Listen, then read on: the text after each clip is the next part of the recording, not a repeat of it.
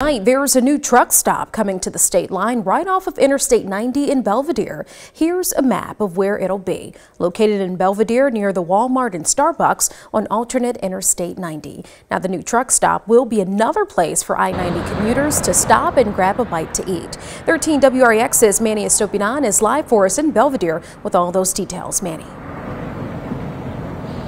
That's right, Brittany. For a long time, commuters have only had one option when it came to a pit stop here on I-90, and that's the Belvidere Oasis right behind me.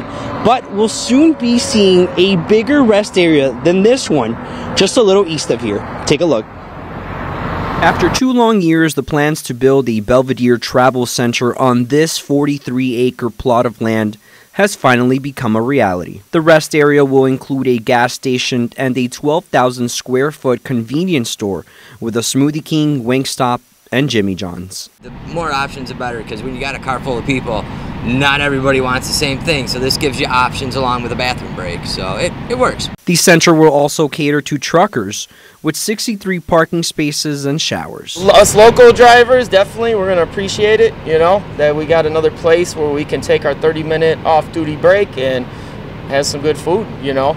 Instead of gas station, you know, those little hot rollers, you know, they get old. And a mid-sized hotel hopes to attract tourists and executives alike. The hotel is also nice for our corporate entities, General Mills, Magna, Stellantis.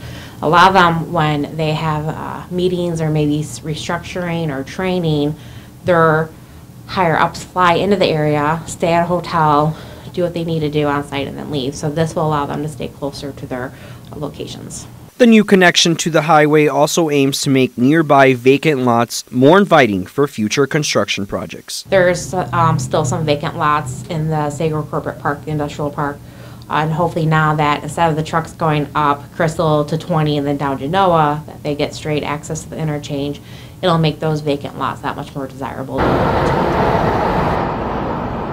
Construction hasn't started yet, but Belvidere city leaders are so excited to have an attraction for people to visit traveling through the state line. Live in Belvidere, I'm Manny Stateline, 13 WREX.